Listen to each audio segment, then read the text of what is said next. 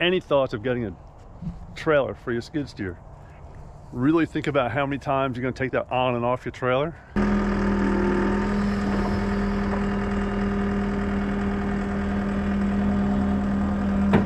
Alright, hey, what's going on everybody? I'm Tom. You're watching the Oxford Lawn channel. I'm just out here going to share something with you. I was coming out here to do some work and move a skid steer off of a trailer and then do some maneuvers. Now that it's warmed up a little bit, I'm out of the house now.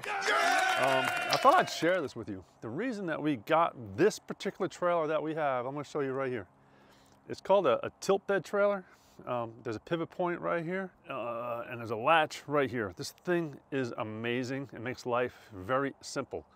Now, the reason that we got this type of trailer is because coming up down the road, we are going to start hooking up with some FEMA recovery work, and that because we're down in Florida, and there's a lot of hurricanes, a lot of tornadoes that come through here, and there's a lot of damage, and they need crews to get out there quick to open the roads up, get the trees out of the way, get them off of power lines, chainsaws, skid steers with grapples on them.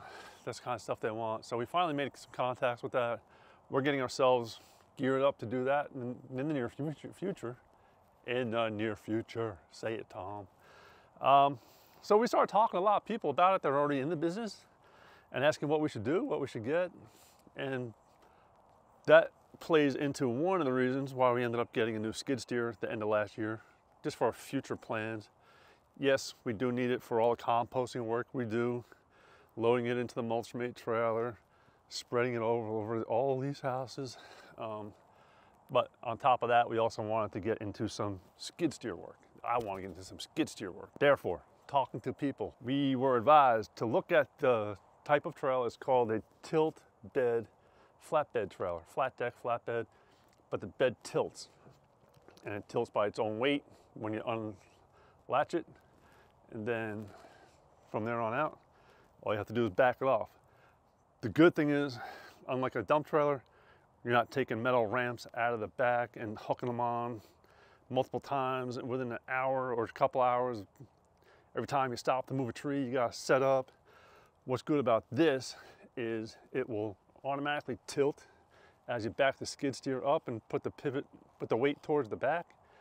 It automatically just goes whoop, and the ramp touches the ground, you back off. Then when you're done, do your work, blah, blah, blah. Come back to the truck as fast as can because your goal is to move fast and get everything open so the power lines can get in there. The power company to fix the power lines, I'm sorry. I'm trying to talk fast. I'm trying to keep the videos kind of short. So the benefit is right here. There's a latch right here. There's a pivot point right here. When you're ready to roll, you unlock the latch, back the skid steer up a little bit. This thing tilts, you back off, and you're good to go. That's it. No setting ramps up, none of that. And when you're done, you don't have to take the ramps off, put them back underneath. So I'm gonna show you real fast because I came out here to get this skid steer off this trailer anyway, so I ran back in the house to get the GoPro to show you what I'm talking about.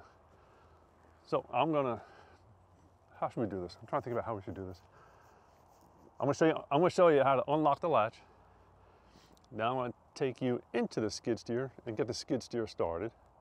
And then I'll back off and I'll put you back outside here while the skid steer is warming up because it's kind of cool.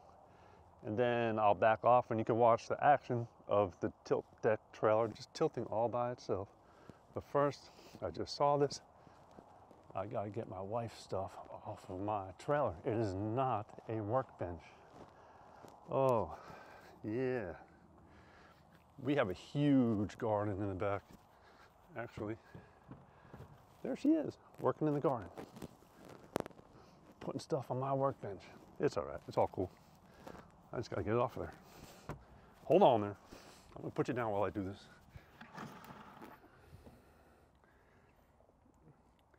Seems my dog wants to help too.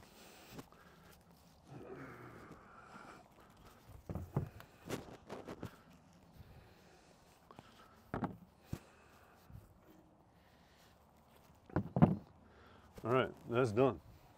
Now, deck is clear. Let's walk around the side here to the latch. There's a latch right here, foot pedal here, and a locking pin right here.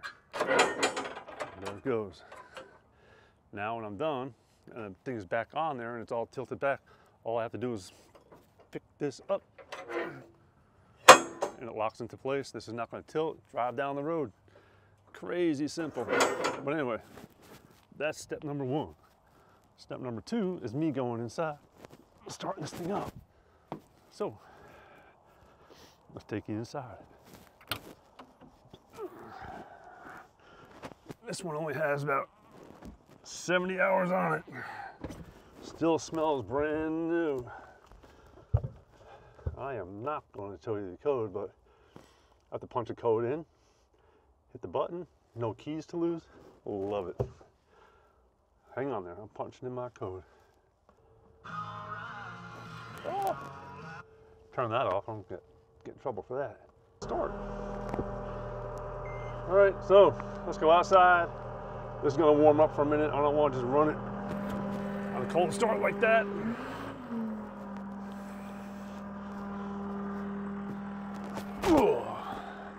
I'm gonna put you on the ground. Hopefully the dog's not gonna get in the way of this shot. And I'm gonna pull out my phone to make sure I get you set up good.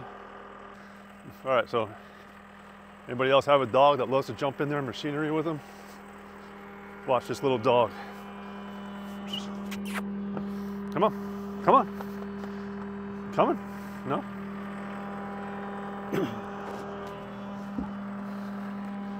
I think she's afraid of the trailer, but normally she'd be jumping into the skid steer right about now. Okay, so I'm locked in. Parking brake is off. I'm just gonna pick up the bucket a little bit. Well, the forks on this one. Tilt them up so I don't hit the deck on the way out. Now watch, just watch this thing tilt backwards. It's awesome.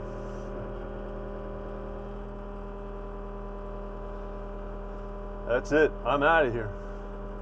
I can go do my work now. Do what I have to do, go move the trees, get the stuff out of the way. It'll stay down, it doesn't pop up. And then,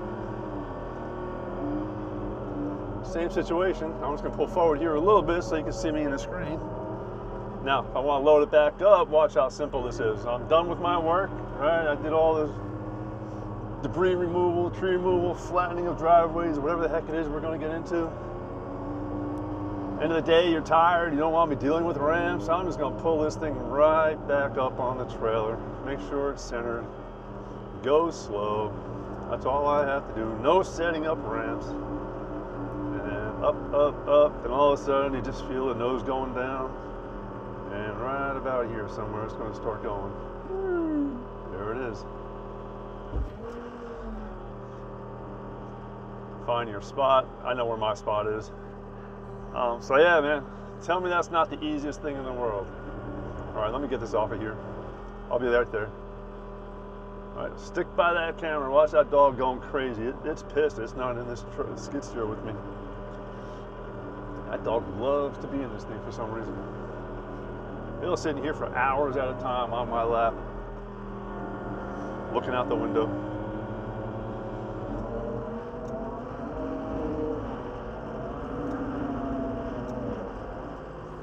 So there we are, we're good. I'm not gonna rev this thing up too much. It's still too cold as far as I'm concerned. Turn it off to keep it quiet. So I just want to remind you all about one last thing. We showed this in another video last year at some point in time, and these are awesome. We've heard a lot of good feedback on these things, so I'm just gonna post it one more time real fast. Is the mirrors, the magnetic mirrors that go on the arms of the skid steer. Like we have them on this one, and we'll move them over there too onto that skid steer if we need to use that one. That's a backup now. So, quick little demo. Magnetic mount mirrors.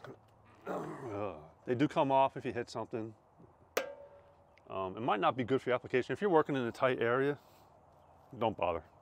But like us, we're just moving compost most of the time into trailers, backing up around equipment, trucks, other trailers all over the place, stuff going on. I like to see what's going on behind me, and that's what is great about these mirrors. You can sit in the cab and see what's going on behind you. You can actually see right down the track line. So if you gotta get close to something, like really close, like too close, closer than you should be, you can do it, all right? That's all. quick reminder, I will leave a description for those down in the description. So yeah, that's all it is. I just wanted to show you that in case any of you out there looking to get a flatbed trailer to move your skid steer around with. There you are, get off the ground. What are you doing on the ground? So if you have any thoughts of getting a trailer for your skid steer, really think about how many times you're going to take that on and off your trailer. Do you really want to set up those ramps every time? If not, and it's in your scope of work, and this is all you need, I have room for a grapple.